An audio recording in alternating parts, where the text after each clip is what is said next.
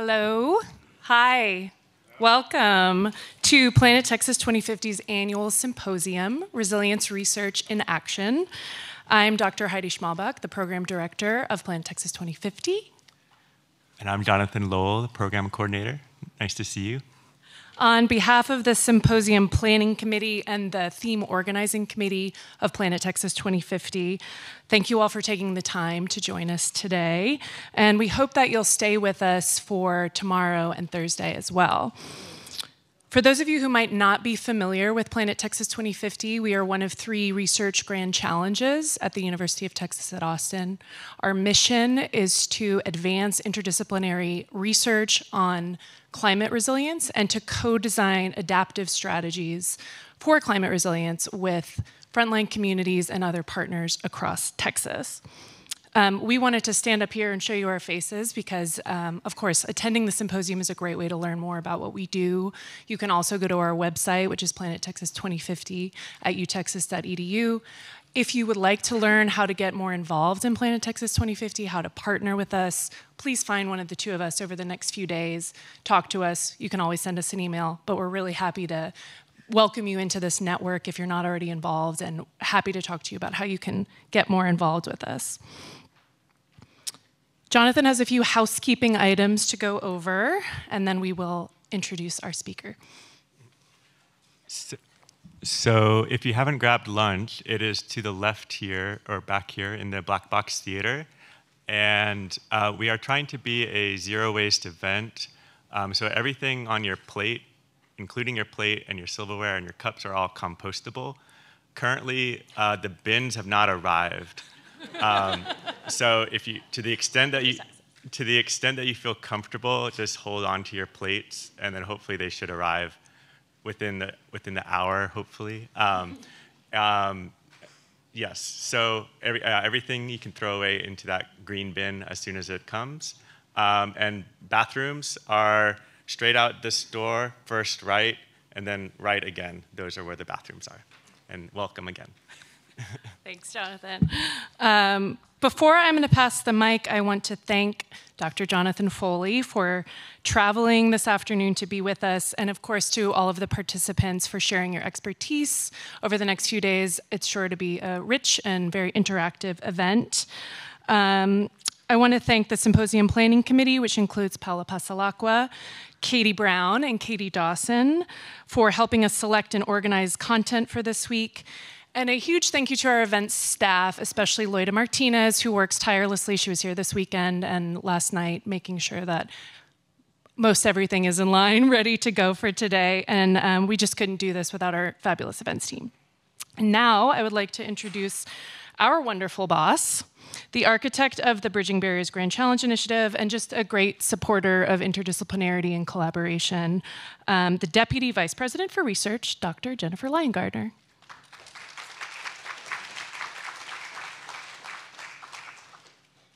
Thank you, Heidi. Thank you, Jonathan. Thank you, everybody, for showing up this afternoon and committing to being indoors on otherwise great day outside. But great to see everyone. I left my iPad in my car, so I got to look at remarks off this little tiny phone. So for those of you that maybe are unfamiliar, or this is your first time engaging with the Planet Texas 2050 Research Grand Challenge, I wanted to tell you a little bit of its origin story and why we do it, and maybe brag a little bit about some of the key highlights of the past year before we get into this, into the showcase and all of its events, which is going to feature more than 75 of our faculty, researchers, students giving presentations and leading discussions, as well as several of our external partners and some of our key external partnerships with artists and other non-UT folks. So the impact is a lot farther than the university. So Planet Texas 2050 was originally conceived almost 8 years ago now. In the spring of 2016, the president of the university at the time had asked my boss, the vice president for research, who was then brand new, and me, brand new to the role of kind of overseeing institutional capacity building strategy for us to try to network our scholars together across all the silos of colleges and departments and disciplines so that we could go farther with our research and its impact. And that sort of vision has carried through to our current university president and UT's current strategic plan. So that's kind of persisted. When my boss and I were thinking about, embodying that, the breaking down of silos and bringing people together and kind of packaging that into the vehicle of a research grand challenge, which is a multi-year focused sprint toward trying to address a major societal challenge by bringing all the resources and expertise that the university has to bear. We knew that it would be critical for the grand challenges to really be led from the bottom up. So we have 3 research grand challenges. PT 2050 is one of 3. And for all 3, the topics were entirely driven by the faculty, the scholarly community on our campus. Many of those original believers, the original Planeteers, are still on the steering committee today, are still working with the Grand Challenge and leading many of its efforts all these years later, which I think is a true testament to, to having that buy-in from the very beginning. So this was not something that came from the top down, from deans or presidents saying, hey, why don't you guys do something on climate change? This was a groundswell of faculty and researchers' efforts saying, like, we need to work on this together, and we have really unique expertise to combine to do so. So we've done that, and that's brought us today to a network of a couple hundred scholars across nearly every college and school on this campus, their students, their postdocs, a lot of key research staff, some of our major research support units like the Texas Advanced Computing Center, UT Libraries, and others, the Office of Sustainability, and then many, many external partners. Our external partnerships are one of the things we're most proud of. We have lots of partnerships in the Rio Grande Valley and Southeast Texas with artists and creators. And that matters to us because it tells us that what we're doing, has impact beyond scholarly papers or maybe just kind of furthering an academic discussion, but really bringing what we're learning to communities to help improve their situation as we're all facing, an increased frequency of extreme weather events. We're currently in that season of Texas of, alternating 70-degree days and ice storms before we go to bluebonnet season and then to extreme heat before we go back to ice storms. And so that combined with the massive population growth and influx into our state really makes Texas a bellwether for all the cascading hazards of climate change that we might expect to see as a global community in the coming years. And I'm very proud that Planet Texas 2050 is at the forefront of thinking about how we address this. PT 2050 has continued to build and maintain collaborative relationships throughout the process, and we've seen this culminate in a couple key achievements this year. One is we've launched a UT City of Austin Climate Collab within the past year. This is the first of its kind partnership. It's a model town and gown partnership to provide accessible and actionable climate data to municipal departments in our city so we can have direct benefit in the community where we live. To help them with their planning, help them with their decision making. The collab is supported by City of Austin under City Manager Allison Alter and also by Congressman Lloyd Doggett. Another major achievement we've had in the past year is the launch of the Southeast Texas Urban Integrated Field Lab, which was funded through a multi-million-dollar U.S. Department of Energy grant. And our PT 2050 chair, Paula Pasalacqua, is the PI of this. That looks at the combined hazards of air pollution and flooding that are happening in the Beaumont-Port Arthur area in Southeast Texas. Many of our PT 2050 scholars are co-PIs on this grant. It really is a shining example of the kind of large-scale community-engaged research that we can do when we all come together and we persist and stick with this as a team for several years. It was a lot of work. I see that as a product of the commitment to working together and learning a language across disciplines that everyone has demonstrated by sticking with this grand challenge for so many years. So thank you again to everyone. And for being here today, we look forward to sharing more about those 2 particular highlights and then what else we've been doing over the next couple of days. So that concludes my remarks. I am happy now to welcome to the podium our faculty chair of Planet Texas 2050, Dr. Paula Pasalacqua. She is a professor in the Massey Department of Civil, Architectural, and Environmental Engineering. She is the current chair of Planet Texas 2050. She is also the lead investigator on our Southeast Texas Urban Integrated Field Lab. So Paula, if you'd like to come up.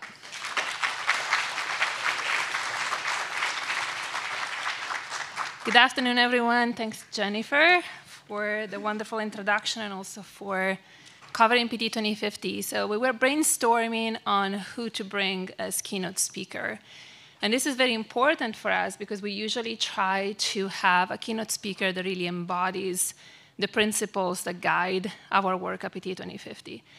So this is where the idea of bringing Dr. John Foley, the executive director of Project Drawdown, came. But there's also a little bit of a personal story. So of course, John is a world-renowned environmental scientist and sustainability expert. He has written books and many papers as an advisor to government. I mean, we have really a leading person in the climate change solution space. But a personal story is that before being where he is, between 2008 and 2014, John was actually at the University of Minnesota, where I was a graduate student. And John had arrived to be the first director, I believe, of the Environmental Science Institute at the University of Minnesota. And there was just a lot of talking about John and John's work. I actually never met him in person at the time, but my PhD advisor, who's very hard to impress, and John can speak for that, I think, spoke extremely highly of John. And so as a graduate student, I was really, really impressed by this name and this person. And so through time, of course, I follow his work. And I think what really brings him here, beside my dream as a graduate student to finally meet him, was also the fact that I always felt that John was steps ahead with respect to where the rest of us was. I feel like you were talking about climate change when nobody was talking about climate change, and now you have solutions ready, and when we're still like grappling kind of like with the concept. So I always feel like that really resembles a lot with what we try to do with PT 2050. The fact that we always looked at creating a new discipline and looking at solutions for a big challenge that nobody has identified solution yet for, and yet we can put our heads together and develop these solutions together. So I feel like John really encompasses all these characteristics. And so there I was, I felt like I was a graduate student again. I sent him a message on LinkedIn and I said, hey, would you come? And I wasn't sure he would, but he actually responded. And so we're really excited to have you here. So please join me in welcoming John Foley to PT 2050.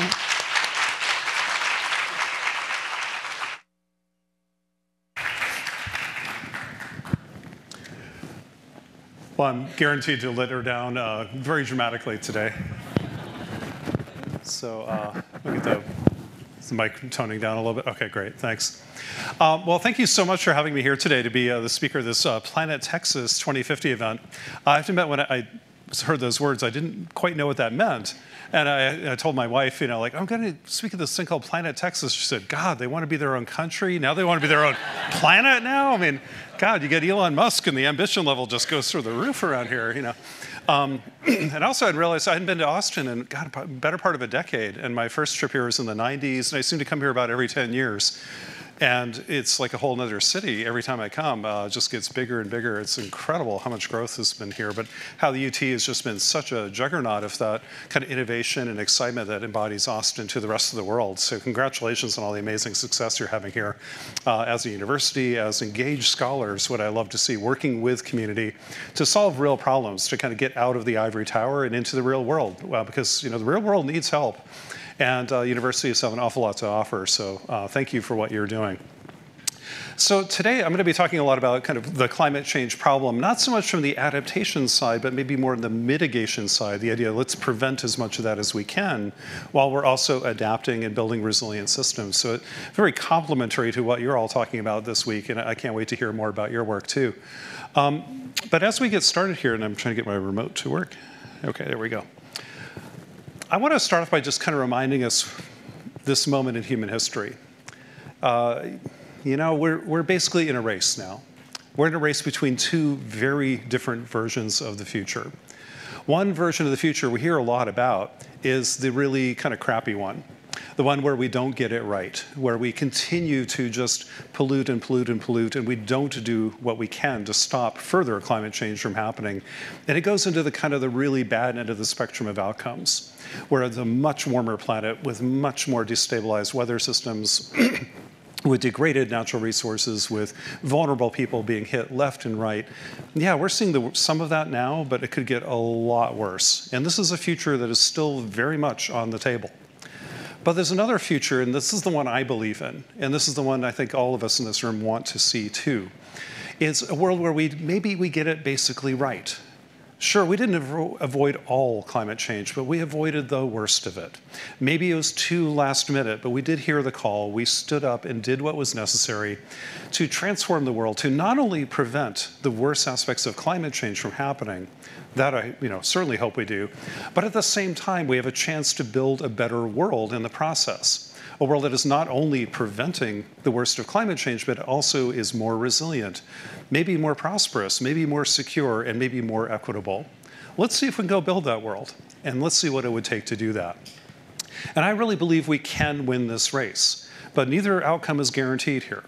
Neither one is certain. Nobody knows. The future is never written in stone. It is what we make it to be. And so this is still a choice, an active choice, and one we need to lean into and work really, really hard on. But to win this race, we have to get unstuck. Because right now, at least I feel that way. I don't know about the rest of you, but I feel we know what to do, kind of. We know we need to do something, but we're not quite getting there. We're kind of talking a lot, we're getting excited, but somehow we're not really hitting our full stride yet. So what do we need to do to get unstuck? That's what I want to talk to you about this morning and see what we can do to get unstuck and accelerate action to build that better world. But one of the things we can do to build that better future, to guide us along the way, I think is that we need to do several things. First and foremost, I think we need to listen to good science. Now, I'm a scientist, so that's a little bit of a bias. A lot of you are too. But scientists and engineers, we do have a little good, we have a good trick up our sleeves. We use evidence. Because we are flawed human beings. We all have our own biases and hidden assumptions and prejudices and our own life experiences that kind of shape the way we see the world. So we don't see the world with perfect accuracy. But science forces us to test. Oh, thank you. Forces us to test our assumptions and to retest them and test them again and to put our work into the public domain, to test against peer-reviewed work and so on. So science kind of iterates towards the truth in a way that can be very helpful. So we try not to fool ourselves with our own assumptions. And science can help us here. And of course, science has always been part of the story. And when I think about science solving big problems, I usually think about Matt Damon. Maybe you do too, I don't know, right? This guy seems to get into all sorts of trouble when it comes to in his life, right? Saving Private Ryan or this or that. Hollywood spent billions of dollars saving this guy's ass. It's really weird, but somehow this happens a lot. But in the movie The Martian, how many of you have seen this movie? Probably. Anybody? Okay. So if you haven't, the idea is Matt Damon is an astronaut on Mars with a team, and he's accidentally left behind on Mars all by himself with nothing really to survive. And he has to figure out how to survive another year or two until another mission can come rescue him. And fortunately, he's a scientist. And he says something I thought was actually pretty profound. He said, you just begin. You do the math. You solve one problem, and then you solve the next one, and then the next. And then the best line of the whole movie, of course, is there's only one option. We're going to have to science the blank out of this. The same thing's true with climate change. I think we're going to have to science the crap out of this. Okay? We're going to have to use the tools of science and engineering to figure out what to do. Because science, after all, identified the problem back in the 1800s. We now know for a long time that increasing greenhouse gases in the atmosphere warm the planet. That's only because of science. If it weren't for science, we wouldn't know what was happening. We just know the planet seems to be getting warmer, weather patterns seem to be getting weirder, but we would have no idea why, because it's being caused by an invisible gas. So it's only thanks to science we even understand the problem. Little segue, I do this sometimes. The scientist who first discovered the issue of climate change and the greenhouse effect wasn't who I was told in grad school. When I was in grad school, back in the Cretaceous era, I was told that it was a guy named Joseph Tyndall. Maybe you were too, a British male scientist in the 1860s. Turns out that's not true at all. It's actually an American woman named Eunice Foote in 1853 F-O-O-T-E. She should be in every textbook, but she's still not. We still have to fix this.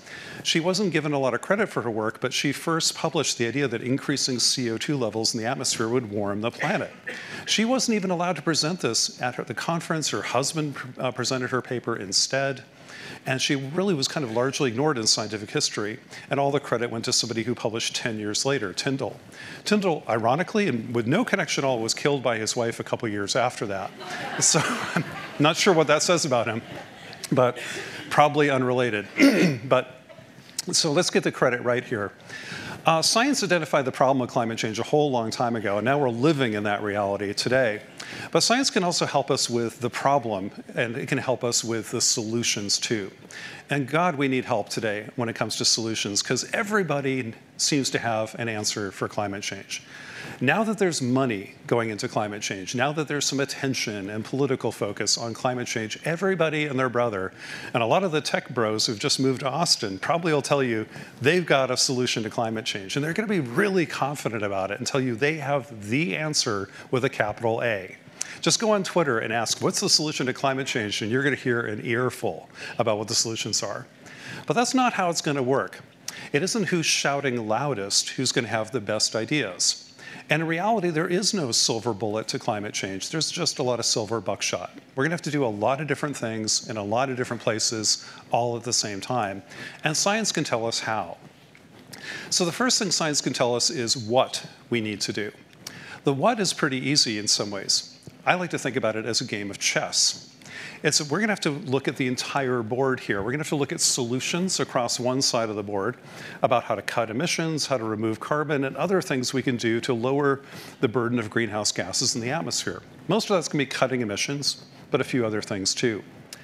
Then we have to figure out how do we make solutions scale out into the world, what I call levers. How do we get more of these solutions out there? And that's going to be changes in policy, laws, and regulations, of course. It's going to be financial capital. Lots of money needs to be taken out of some things and deployed to new things. We're going to need new technologies. We're going to need changes in culture. We're going to need changes in business. We're going to need lots of different things. And together, we're going to be playing on this rather large chessboard to solve climate change. And as they say in chess, see the whole board.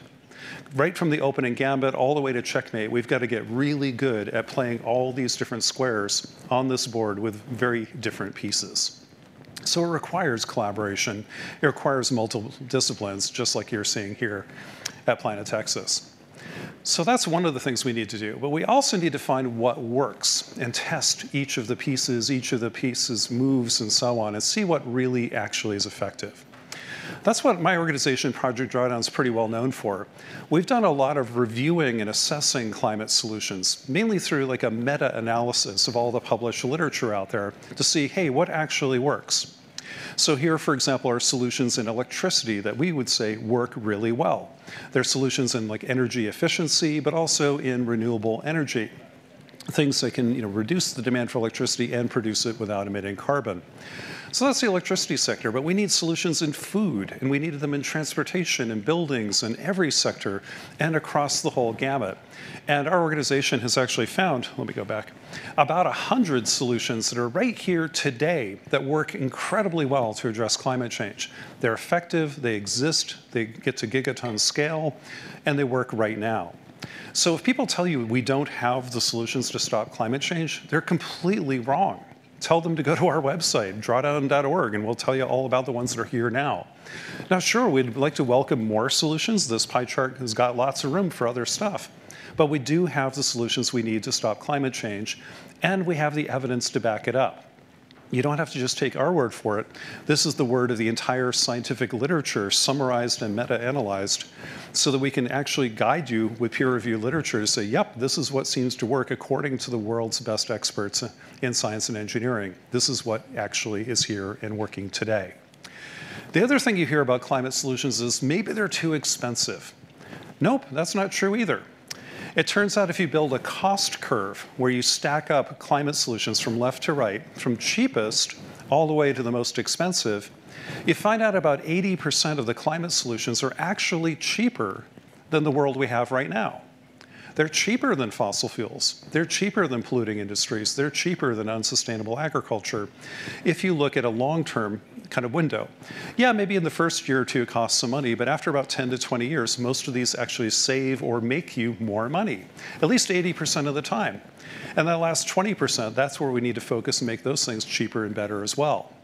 So climate solutions do exist. They are backed by good evidence from peer-reviewed, analyzed data, but also they're cheap. They're even cheaper than the world we have now. Why wouldn't you want to do this? This is a really good way to go forward.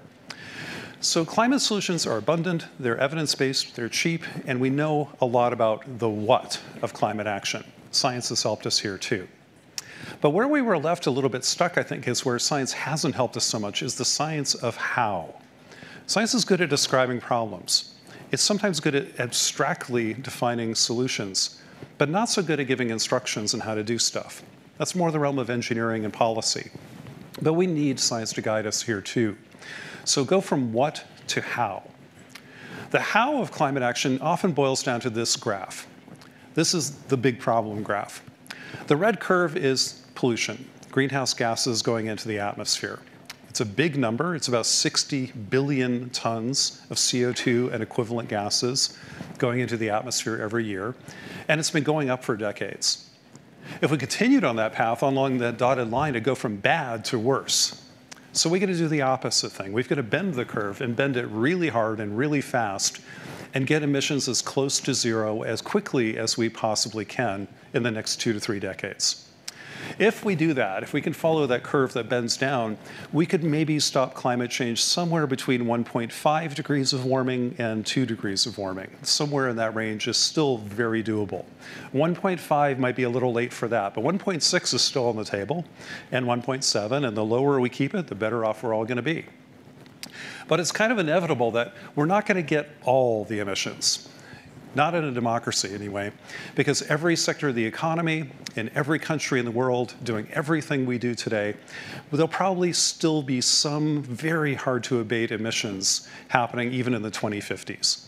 They might be a little bit in agriculture. They might be a little bit in steel or cement or whatever.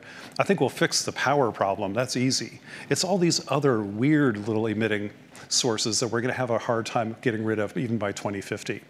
This is where the idea of carbon removal comes in. That's the green curve.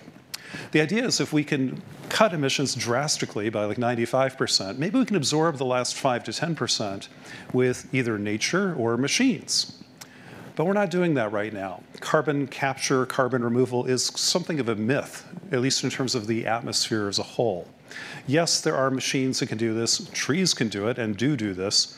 But they aren't really scaled up yet and not permanent enough and not large enough to make a big difference. Even if we took all the industrial carbon capture in the world, the machines that do carbon capture, and if we multiplied their size by 1,000,000-fold, you still couldn't see this on that graph right now. That's how far away we are from scaling up carbon removal. But given a couple of decades, maybe by the 2040s, we'll get to the gigaton scale, maybe. And if so, we can gobble up the last little bit of pollution, and that'll get us to net zero instead of actual zero. And that's kind of the goal for stopping climate change. One of the things that people forget, though, about climate change, especially tech investors, I don't know why, they're supposed to be good engineers, but they forgot calculus class. Because climate change is a cumulative problem. Like the temperatures we saw in the world last year weren't just the result of last year's emissions. They were the result of the previous century or two's worth of emissions accumulating in the atmosphere. It's the area under the curve that matters most, not the curve itself. It's the integral that matters. Remember, Calculus 101. So again, the integral, the area under the curve, is what really matters when it comes to climate change. It's also what matters most when it comes to solutions. So for example, we could cut emissions in the next decade by maybe that much, preventing the blue area of carbon from ever going into the atmosphere. If we cut emissions this decade, we can make that permanent, like phasing out a coal power plant, keeping a forest from being cleared, whatever it is. Then it might build up to be a much larger and larger total area under the curve, a much bigger impact over time. So cutting emissions this decade pays off not only in the coming decade, but the decades that follow again and again and again, accumulating into a very large impact. That's why early action pays off so much. And we can cut emissions again the next decade, cut them again the next decade after that. But the longer we wait, the narrower the window becomes to address climate change. You just have less time. That's also why carbon removal is kind of an uphill battle. It's so small today. It's going to take a decade or two to scale, and then it only has a little window of time to really be effective. So when you do the math properly on climate change, it isn't the value at the end of the curve, it's the path under the curve, the whole area underneath it that matters most. So when you do that, you find cutting emissions is most of the story. It's 96% of the total answer of the integrals between those curves. And carbon removal is 4%. But cutting emissions in the first decade is about 3/4 of the answer because it has 3 decades with which to work until the mid-century. So again, the idea early action matters most of all. That's really, really important. And it tells us something that is really important, an idea you borrow from finance. You've all heard about the time value of money. Well, there's a time value of carbon, too, that early actions pay off a lot in the long run. So if you're trying to save for retirement, it helps a lot to start in your 20s and 30s and keep plugging away at that until you turn 65 or whatever. You don't wait till you're 64 and start saving for retirement. That won't end well for you. So same thing with climate change. What we need is what we can do now. So Project Drawdown, we always say time is more important than tech. And now is more important than new. So that's really important when it comes to addressing climate change. And this is why sometimes the fascination with kind of shiny object tech solutions like fusion or carbon capture, advanced nuclear, that's nice. And Bill Gates loves this stuff. That's great. Let him do it, I guess. But it's not going to be all that effective. Because by the time these things turn on, if they ever do, there won't be a lot of time for them to actually work in the atmosphere. So it might be some of the lower tech things like insulating buildings, retrofitting things, renewables we already have, things like that that actually can help you win this race. You know, if you want to win a race, it often helps to start running in it, you know?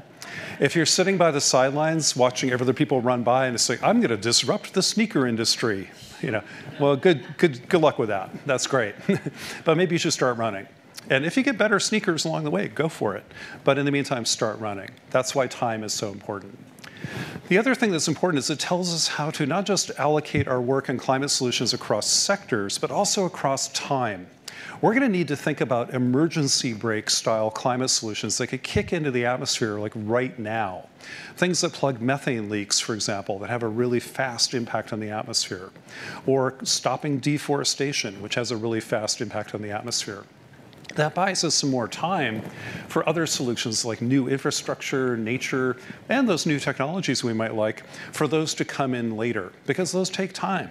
So how do we make sure we're recognizing the time constants of different climate solutions to make sure we have a sequence of them, almost like passing the baton from one runner to the next in this race against time?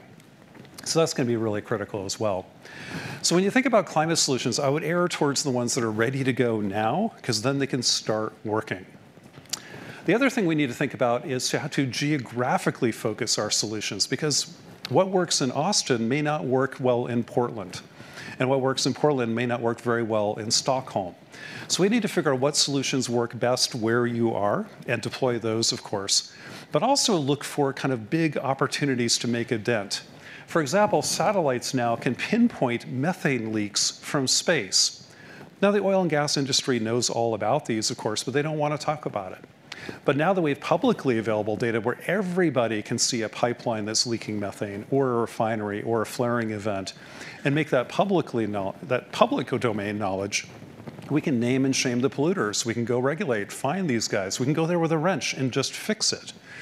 And so why don't we go figure out where methane leaks are, other targeted geographic opportunities for climate action, whether it's a methane leak here or a deforestation event in the Amazon or things like this. Now new big data, geospatial information, even using AI to help kind of make this even better is really powerful information to help us really target interventions to the most important places we can go to right away. So let's not only be mindful of time, but also geography when it comes to being very effective with climate action. We also have to embrace learning curves. Learning curves are a simple idea. The idea is the more we do something, we ought to get better at it. But that's not always the case. It turns out some technologies don't seem to get better over time, and others do. Let's bet on the ones that do. For example, big, centralized, kind of lumpy solutions where you spend billions of dollars at a time, for example, nuclear power, they don't get cheaper with time. In fact, nuclear is the only energy source in human history that got more expensive over time, not less. So big, lumpy solutions tend to get bogged down in red tape, bureaucracy, consultants, battles over labor and politics, permitting, all that kind of stuff. They take forever, too long, and get too expensive.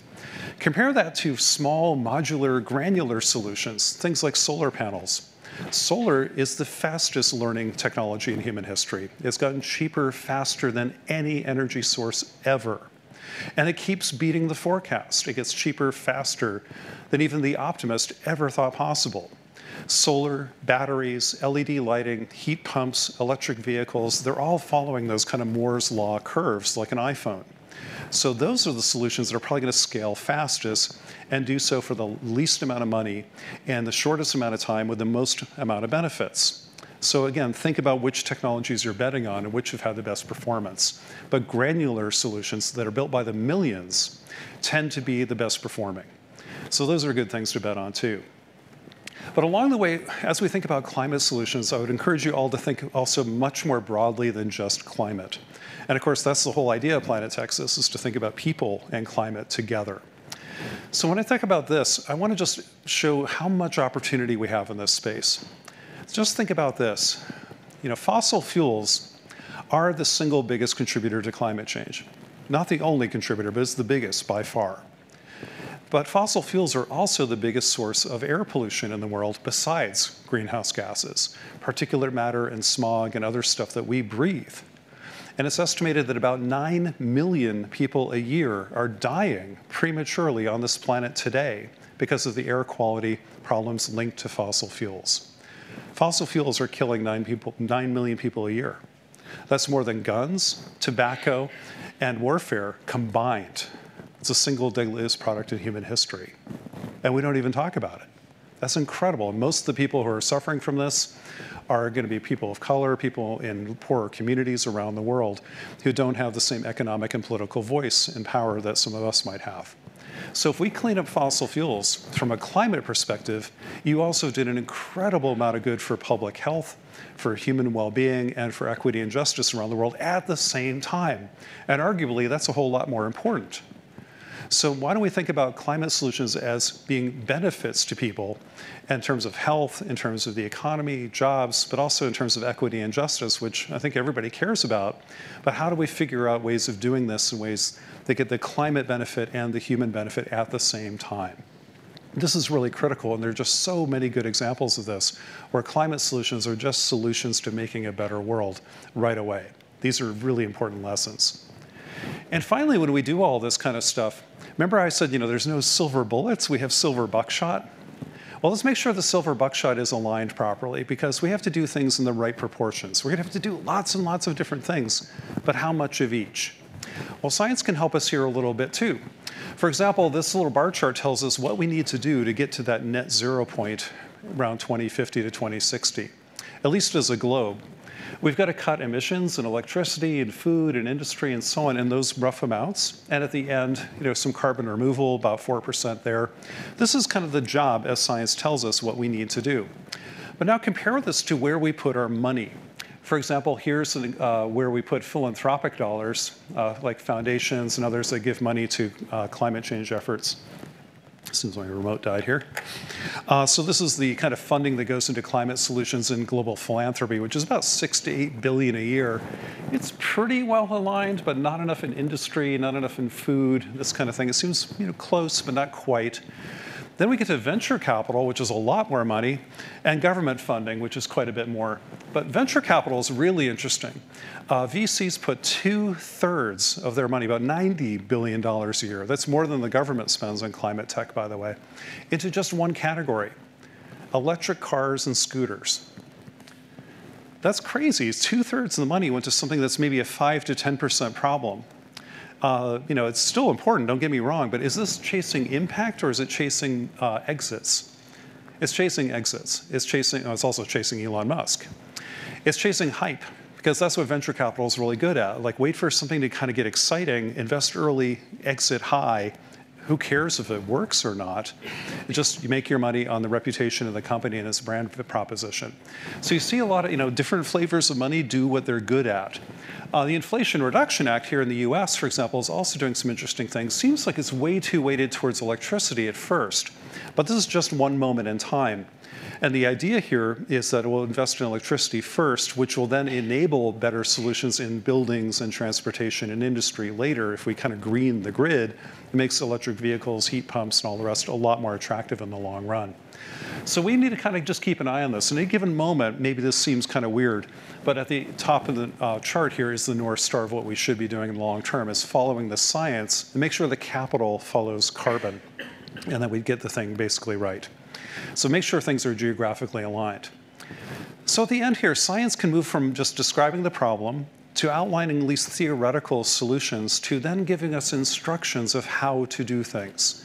Science tells us to follow solutions that are grounded in good evidence, that are affordable and competitive with current economic opportunities, that are also ready to go and are able to accumulate impact, filling in the area under the curve now instead of later. Also to geographically target our solutions to the kind of 80-20 rules, to the low-hanging fruits that are possible here today.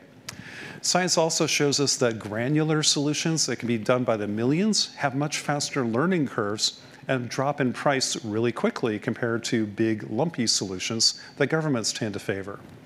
And then we also have to look at the co-benefits between climate action and human well-being, so that we're not just looking through a tunnel vision at carbon, but looking rather at the whole problem of how do we want to build a world that is safe from climate change, but also more resilient and better in the future in many other ways. And then we align all of this effort and orchestrate it together so that we're following how the planet actually works, not just what we think should happen. So this is what I think science has taught us on the climate mitigation side. And I think it's teaching similar things we'll hear about in the next few days on the adaptation and resilience side. Again, not just describing the problem, academics were good at that stuff. But maybe abstractly doing an existence proof of possible solutions, that's good too. But we got to go to the third step of the science of how. How do we actually do it and make it relevant so that action can be informed by good research and good evidence? And that's a lot of what I'm sure you're going to be doing here in the next few days too, which is fantastic. So what we have now is a narrow window of opportunity to address climate change. I think we still can do it, but only if we really, really pay attention to the science and do the best job we can do. In other words, we can still pull it off, but only if we follow the science very carefully through that very narrow window of opportunity we still have left. Basically, we have to stick the landing every single time from now on. Okay, another thing we have to think about is not just the science, though, and this is where I'm going to take off my scientist hat and just kind of talk from other experiences we've had at Project Drawdown. It's not enough to show people there are solutions. I think we also have to show people a dream of a better future, a world that is worth fighting for, worth striving for and worth fighting for into the future. And we need to be inspired by dreams, not nightmares. And too much of our conversation around climate change seems to be this kind of nightmarish situation right now. We're being told that, basically we're kind of screwed, that there's nothing we can do. Ask a lot of young people today about climate change, and they're really pretty freaked out and anxious about it. And I don't blame them, because that's all they've heard. But there is another side of this story. And if you're a little bit older, you remember other things where I'm Gen X, we thought we were screwed by the Cold War and that we're all going to die in a nuclear war. People before us were, they thought they were screwed about something else when they were young. Every generation when you're young thinks the future is screwed. Well, guess what? It isn't always. Sometimes it's your choices that matter. Which future will you choose, and go fight for that.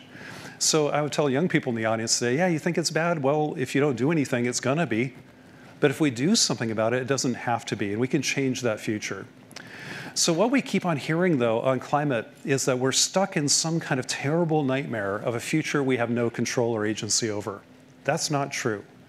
We're also told that we are stuck in some polarized kind of world that is absolutely terrible. That's not true either. We don't have to be in this world at all. It turns out that we're not necessarily screwed, and we're not as divided as people would like you to believe. That's not true. So many people tell you that half the country doesn't believe in climate change, the other half does. It's completely irreconcilable. There's nothing we can do about that. This is absolute nonsense. Here's what the data actually tell us. 90% of Americans actually believe climate change is real. Not 45 or 51%, it's 90%. So if you think you have to fight people to get them to believe in climate change, no, you don't. You won a long time ago. Take the win and move on. This is already figured out. In fact, not only do 90% of Americans believe climate change is real, about 60% are really pretty alarmed and concerned about it and are leaning into the issue, looking for something to do. But here's where the disconnect really happens. It isn't there. It isn't whether people believe in climate change or not. That's not an issue. Honest to God, it's not. There are people who pretend not to believe in it, and there's some who stubbornly don't. Okay, I'll give you. There are about 10% of Americans who really believe climate change isn't real. That's a smaller number than think that, that's 10% that don't believe the Earth is round, actually. It's about the same number. It's often the same people, I think, but I'm not sure. So, it's not really worth your time to worry about it too much. So 90% believe climate change is real. The politicians may not say that, but they do believe it. And the disconnect isn't there. The disconnect is whether they care about it that much. So here's where the disconnect is. Again, most people believe it's real. But when you poll people and ask them, what do maybe you believe climate change is real, but what are the things that are most important to you? And that, we have a huge disconnect. It turns out only about 2% of Americans will list the environment as a whole, let alone climate change, as a top issue. Only 2%. So this is the mistake we often make in the climate world. We might say, well, I'm in that 2%, and I'm going to try to convince the other 98% of Americans they're wrong, and that my issue should be their top concern. Stop doing that, please. It isn't going to work. Instead, why don't we listen to the 98% of Americans who are telling us something pretty important? They're telling us what their daily concerns are, and they tend to be kitchen table issues like jobs, like the cost of living, their community issues, like health and security, and what's happening in their towns, right? That's what always trumps the environment in every poll ever taken, ever. Listen to that. This is really important information, and guess what? They're right.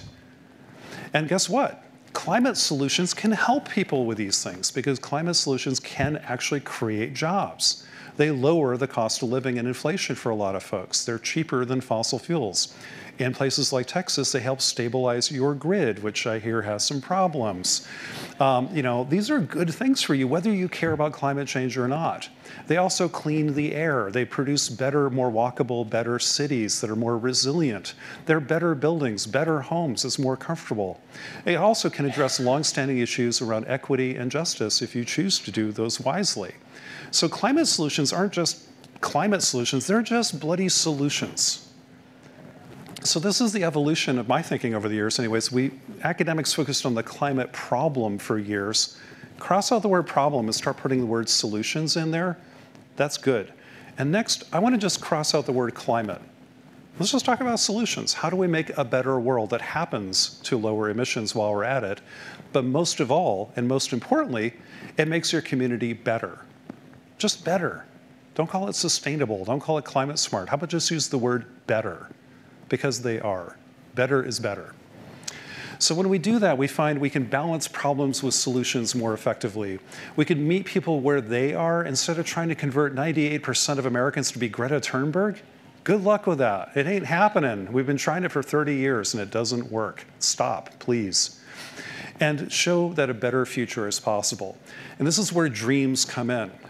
Remember Martin Luther King didn't go around America saying, I have a nightmare. He talked about dreams and invited people to join him in building a better world. Now, we didn't fulfill his dream yet. There's a long way to go there, but I think the same kind of ethos will happen in climate change. Like, let me show you a vision of a better world that you can be part of. It isn't an environmentalist vision, it's everybody's vision. A world that is more prosperous, more secure, more equitable, healthier, and just plain better. That's a world everybody, everywhere wants, and I think we can build it together. So the last thing I think we need, besides science and better dreams, is we need heroes. We need people to step up and push and try and do everything possible, pulling all those levers, not just one. A lot of people come up to me, and probably up to all of you too, and especially young students will come up and say, what can I do to help with climate change? And I look at them like, I don't know, tell me what you can do. Oh, you're a nursing student, great, we're gonna need you. Oh, you're in education, we'll definitely need you too. You're an accountant, we need you. You're a lawyer, great, an engineer, scientist, whatever. We need all of you. Every job is a climate job now. But go be a hero. Go do what you're good at, what you're passionate about, what you are a visionary at, and be that. Be great at that, because we'll need every single one of you. We don't need just one hero, we need all of them. We need all of you. And I firmly believe that with all that, with good science, with some dreams and some real heroes, we have an incredible world within reach. We don't have to worry about that nightmare. We can dream of a better world and go build it, guided by good science. And I will always, always, always want to say this. It is not game over when it comes to climate change. It's game on. This moment, right here, right now, today. This is it, folks. This is when we get to make our choice. What world do you want? And what are you doing to build it? Because that's what's going to shape the future. So let's be bold. Let's be dreamers. Let's be guided by science. Let's find a better dream, a better story of the future. And, you know, borrowing from David Bowie, let's be heroes, even just for one day. Okay, with that, I'll stop here and say thank you, and I'll see if we have some time for conversations and questions. Thank you very, very much.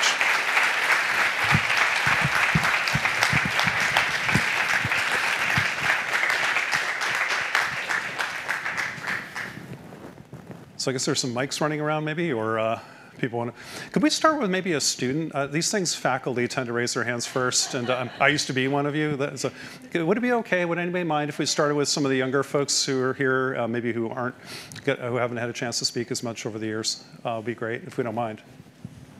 I'm sure we'll hear from everybody else too. I'm drifting towards the back.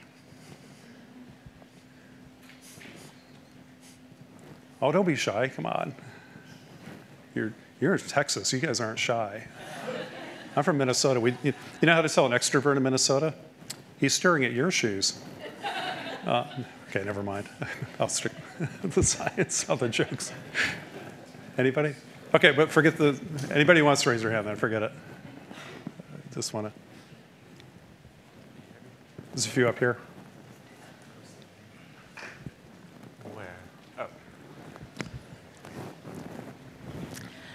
Thank you for that talk. And the graph that showed where the bulk of emissions are and what the levels of investment are in the different categories, it seemed like the biggest delta between the production and the investment was food. That's the biggest gap. What are you seeing that's encouraging there that you want to see more of, or what can we do in Texas here toward that? Well, I'm really glad you asked about that. Again, the numbers I was showing were global. It turns out, this is kind of surprising to most folks, about a quarter of the world's greenhouse gas emissions from the world as a whole come from the food system. Mainly from deforestation, kind of cutting down rainforest to grow, for more land to grow cattle and animal feed and palm oil for the most part. But mostly driven by animal agriculture and oil palm. Then it's methane from animals, beef and dairy operations especially. Methane production is huge there, and from manure. And a little bit from rice fields. And then overusing fertilizers is the third big area, which produces something called nitrous oxide, or N2O, which comes out of the soils. Those are huge, and we don't talk about them nearly enough, and there's no real technology silver bullet for some of that stuff, like a solar panel or a battery. And so, strangely, those emissions are still climbing in much of the world, even in countries like the United States. I hope you all know this. The US is actually cutting its emissions and has been for about 20 years. We peaked our emissions back in like 2005, and they've been going down pretty much every year ever since, through the Obama years, and yes, the Trump years, and the Biden years, about the same every time, because of technology. But most of that was in electricity first. Soon will be transportation and buildings, and a little bit after that, industry, but our ag emissions are still climbing. And we don't do enough around agriculture. The solutions we talk about in agriculture and food are food waste. 30 to 40% of all the food in the world is never eaten. So that means 30 to 40% of the emissions weren't necessary. let alone what goes to a landfill that adds an additional emission from the landfill sector. So food waste would be number one, but then diets, and that's where people get a little cranky, especially in Texas or places like, oh, I'm a vegan and I've come here to take away your burgers. No, that's never going to fly. But can we dial down beef and dairy a little bit, maybe? It's interesting, only 12% of Americans eat half of the beef in this country. I'm trying to wonder, like, how are you feeling? All right, do you really eat beef breakfast, lunch, and dinner? Oh my God, maybe that's not so healthy. So it's not everybody, but maybe there's some disproportionate use that would have a health benefit too, maybe. So perhaps we could do something about that. But then it's also protecting rainforest, especially in tropical countries, not so much the US, but other places, Brazil, Indonesia especially. And then farming better, so that means like less emissions from fertilizers and so on. Now, there's a lot of excitement around what you'll hear called regenerative agriculture, which is pretty cool, but it's kind of a Band-Aid, still a good Band-Aid when you're hurt. Band-Aids are good things, don't get me wrong. But it's not tackling those primary emissions. Instead of getting rid of the cow, it says, hey, why don't we try to have the soils absorb carbon while the cow's belching methane into the atmosphere? So it's kind of like carbon capture, but with soils. It might, in certain circumstances, offset the cattle's emissions for a while, but the soils can only do that for so long, and cows keep burping. So it's helpful and really good for other reasons, but it's not a silver bullet automatically. It may not always work everywhere forever. So just be a little bit careful there. But and also, it's really tempting to use it for greenwashing. To like, hey, I've got this great solution, and it has great pictures of farmers out there in a field, so it's very idyllic and has this kind of romantic appeal. But the numbers are a little bit, make you question it sometimes. So it's good, but we need to look at all of this. We do. Again, no silver bullets. So use regenerative ag and diet changes and food waste and better farming. Let's do and. But unfortunately in food, we don't have that conversation. And it's very hyper-politicized. That is an area where we are pretty divided by some special interest. The energy sector has a pretty powerful, you think big oil is bad? Wait till you meet big ag. They own everybody, Democrats and Republicans, 100%. Right now, so it's kind of a tough conversation sometimes, but we need to have it. We need to have it. Hey, John, thanks for coming to Austin. Yeah. Good to see you. So you said evidence-based, cheap, ready to go, targeted, granular, beneficial, aligned. Mm-hmm. I would add, please, politically feasible, to your point, and economically viable either now or really soon. Yep. So I'm interested to know if there are certain solutions that actually today you think we could scale like immediately. And what are you doing, what is Project Drawdown doing, and what can we do to make sure that those kinds of solutions get the collaborative action they need now? Yeah, I mean, I totally agree. I mean, that's part of, maybe it's embedded and not as explicit in the like cost-effective, near term and long term, but near term matters a lot to folks. And sometimes you need a little WD-40 to kind of get the thing going a little bit. And that's where, like the Inflation Reduction Act, finally we figured out how to do climate policy right. Where I don't think in America we're going to regulate our way to greenhouse gases. We're going to have to subsidize our way there. So giving people tax breaks for like, hey, the next time your furnace goes out, go get one of those fancy new heat pumps, and here's a little check to make it a little bit easier the first time. That's brilliant. It's going to help incentivize. And heat pumps are now outselling furnaces and boilers in America. I never thought that would be possible even 3 years ago. And boom, it already is. EVs, too. Again, the subsidy helps a lot, but it's not necessary, but it helps.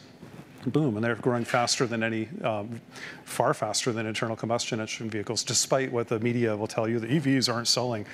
Go look at the data. I don't know what press release they're just reprinting in the media, but it's not true. EVs are booming right now. They grew 50% last year alone. That's insane. So that solar, wind, rooftop solar, things like this are doing really, really well. But I would say, yeah, things like heat pumps would be the next thing. But also ones that don't encounter the same kind of political resistance. And I don't care what side, of politics somebody's on really that much. It's like, can we stop with the BS, of like demonizing stuff as symbols? Like, I don't get it. Like, why did, EVs have to become some culture war symbol now? And we have to pick a side. Like, really? It's a car. They drive. they're pretty cool. So I think things that don't encounter the same political resistance by the elected officials, but the real policy in this country when it comes to climate change is mainly made by 100 people you and I have never heard of. It's your public utility commissioners. It's your zoning board, it's your city officials. These are the people who actually run the world. The other people are getting all the attention. The people who really are going to affect your life in Austin are going to be the city officials, the PUC. Why Texas's grid is so flaky is not because of who's in the White House, it's because of local officials. Work on that stuff. And that's a little less polarized and a little bit more practical, I hope. So that's kind of been my experience. It's kind of working at the local level in the politics and at the how do we sell climate solutions, not on their green benefit, but on they're just better. If you've ever driven an EV, you're going to like, wow, this car really has some get up and go. The car aficionados like them. That's great. Elon Musk was pretty smart about making Teslas like a sporty car, not just a green car. And that helped kind of win over the non-green kind of divide, which I think is fantastic. Heat pumps work better than our traditional heating and cooling systems. Things that save you money, that make your life better. Again, let's just talk about better instead of greener. And I think you can win over folks. And we've, I think, spent 30 years not doing that very well in the climate and environmental community. We tend to sell the green virtues, not just the economic and social virtues like you're saying, like, hey, this is just a better way to do stuff. And that could work really well. Anyway. So I'm going to kind of go back to the food question. So while greenhouse gas emissions are, a third contributed by the food industry, the actual cost goes way beyond that. The quantified hidden costs of the food and agriculture sectors are amounted to over 12 trillion, and most of that tab is picked up by other industries, like largely healthcare. Yep. Do you think it's a more effective messaging strategy to try to account for this by, as you said, going the green route, or do you think going to human health is more effective in reducing those? Well, I mean, it's a personal opinion, but I think it's, and you're alluding to it already, I think it's, maybe both, but probably the human health. I mean, everybody likes health. Health is good. I think we can agree with that. So yeah, when you point out that, our food system, not just in America, but worldwide, is failing a lot of people. It's also been a miracle, too, though. I do get sick of environmentalists kind of bashing farmers too much, or unintentionally, maybe. But there's a miracle in the world's food system that there are 8 billion people on Earth today, and 7.2 billion of us actually get nutrition every day pretty damn well. The food system does not meet the needs of about 700 to 800 million, but not because of farming. It's because of failed institutions and poverty. So, I want to give a tip of the hat to our agricultural sector, and the food sector has done a remarkable job that nobody thought was possible in the 1960s and 70s of feeding almost 8 billion people pretty well. That's kind of a technological miracle. So I want to be fair. But there are still people who are food insecure, about 700 to 800 million, mainly due to poverty and failed governments and institutions worldwide. Yep, I'm going to address that, but that's not ag's fault per se, but it could be fixed. But then there's an obesity epidemic. There's malnutrition still amongst people who are well fed calorically, but not nutritionally. So there are health consequences to the way we feed the world today. And there are environmental consequences, not just climate, but water quality, biodiversity. In fact, I would argue food does more to this planet than the energy sector does when you look more comprehensively to what we have for habitat, for water pollution, coastal oceans. They're all massively impacted by the food system. I wrote an article years ago called The Other Inconvenient Truth about hey, the food system, gobbles up 40% of the land on Earth, 70% of the water ever used on the planet. It's the biggest source of water pollution on Earth from nitrogen and phosphorus, and it's about a quarter or a third of greenhouse gases. Oh my God, but we still got to eat. So I think your point is, yes, there's an environmental side, there's an economic side, and most of all, nutrition and health side. That probably will reach more people. But it's a difficult thread, to figure out.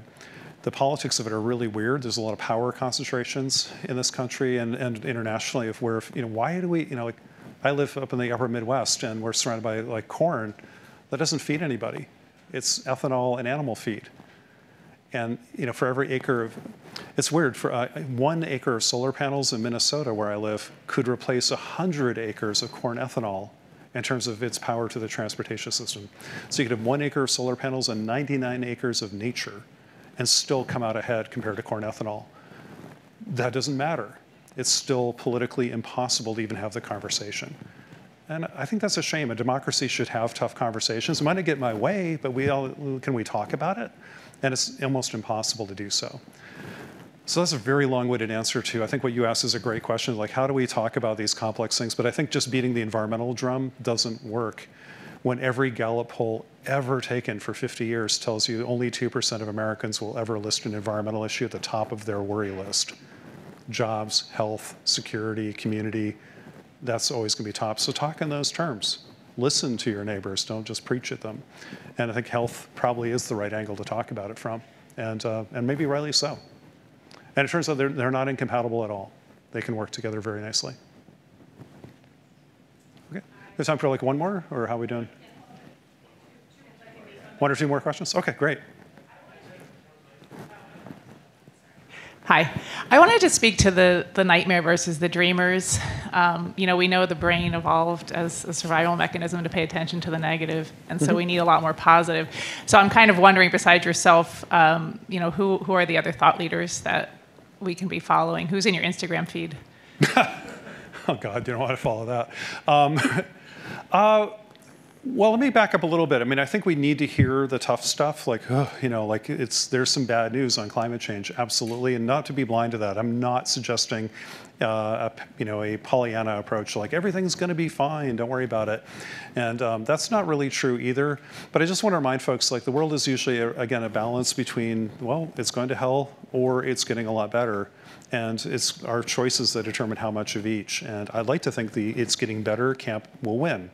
But we have to work hard at making sure it does actually get better. But I do understand a lot of the so-called climate anxiety we hear a lot about, and climate grief and this kind of thing. Of course, it's like whenever you hear something bad, especially in this hypercharged kind of social media environment where those emotions are being manipulated, that's where I really feel sorry for young folks who are like, you realize you're being manipulated by an algorithm, and we all are, by politicians, by media, and even activists are manipulating us for money and clicks and power. That's not good for the world. So I try to offer that antidote, to that of like, hey, there are places to look for better. Right here in Texas, Catherine Hayhoe is somebody a lot of you probably know. It's a real heroine of mine, just somebody I think she's totally cool and very, very, very good at connecting to people who might think differently than she does. So I really, really appreciate her a lot. It's also Catherine Wilkinson, who's a former colleague of mine at Project Drawdown. She now leads something called the All We Can Save Project, which is a consortium of women climate leaders around the world. And speaking with incredible authenticity and power and sophistication about leadership in a transformed era. And she's somebody I really respect in this way too. Kim Nicholas is a former student of mine a long time ago, so a little connection there. She wrote a book called The Sky We Make, which is also, I think, kind of a can-do but very grounded, science-driven kind of book. And she's a professor at Lund University in Sweden today, and she's really brilliant and a great author too, so very readable. Those are some of the folks I'd follow. Christiana Figueres, who helped negotiate the Paris Accords and was the ambassador from Costa Rica to the COP process. She's really great too. She has a podcast called Outrage and Optimism, because she said, that's how I feel every day. I'm sort of outraged by some stuff, and then I'm wildly optimistic the other half of the day, and I can't figure it out. But so she's honest about it, and kind of, and she's really quite authentic, but also really very, very sophisticated in how she talks about this stuff, and very real and very, raw. So yeah, those are some of the folks I tend to follow for inspiration these days. But you got to find it where you can find it, and whoever speaks to you speaks to you. Okay, one last question, I guess. Is there one more? Is there any more? Okay. Where are we? Did I see a hand? I'm sorry. Don't all fight it over the front mic. Yeah. Okay. Similarly, on the list of attributes you showed there, sort of 3/4 of the way through, I might put a plug in for just the idea of right sizing, and less is more. I'm an architect, and so buildings are my trade, and I'm kind of unpopularly thinking that we need to be very considered about how much we build and what we build and how big it has to be. I mean, I'm also a Gen Xer, and I remember growing up in the Jimmy Carter era where you were supposed to turn off the light when you when you left the room and use less this and use less that. And if we even used less EVs because we walked, then we wouldn't need as much batteries and we wouldn't need to mine as much. And so I think we just really need to think it all the way through and include that kind of right-sizing idea and the less is more idea. So. Yeah, I totally agree. I find it, like you said, you kind of joke here, oh, it's a little bit of an unpopular message because it's about and it's the one that environmentalists get tagged with all the time, like, oh, you're the Jimmy Carter cardigan sweater guy who turns down the thermostat and turns off the lights and stuff. But if your parents grew up in the Depression like mine did, that works because I'm Catholic and my parents grew up in the Depression. All about the guilt, So it's like, you didn't leave a room without turning off the lights, or you get yelled at, and like you ate your vegetables, you cleaned your plate, you didn't screw around, at least in my household. So, but I think that sensibilities change, and we're in an era of abundance is an easier message to sell. But I think maybe efficiency is good. I don't know. I mean, there's a really interesting. A lot of people may be following this too. There's a lot of environmental activists and scholars who talk about kind of degrowth. It's like, hey, why are we growing the economy for its own sake? Maybe we should be looking to degrow the economy. Like, that's a terrible motto, personally. But I think, how about just better? Can we just stick with the word better? Like, we don't need to have just more crap, but maybe better lives. So maybe you don't need more stuff. You need more experiences or more quality versus quantity. I'm not sure how to message this. I think we need to. The problem is all the people who are so good at messaging this stuff work for Madison Avenue, and they're trying to sell us all the crap. So we got to steal those people and have them help us figure out how to say what you're trying to say and what I'm trying to say a little bit more, and make it an appealing thing. But I think it's about quality, about spending time with people you love. It's about having rich experiences, not wanting but not over-consuming, and having sufficiency and abundance, but of the things that really matter. And maybe we don't need all the little plastic gizmos that just get tossed away, or a house we don't even use. Oh, I have a formal dining room I never use. And there's a great book, in your field too, there's a great book from the 90s called The Not So Big House by Suzanne Susenka, which talks about like, hey, maybe we need more cozy, comfortable, high quality spaces in our home instead of these big McMansions with rooms we never even enter. And so, this is a world that you all work in that's fantastic and really, really important. So I wish we knew how to kind of sell that a little bit better, because quality life is more important than just a quantity of stuff.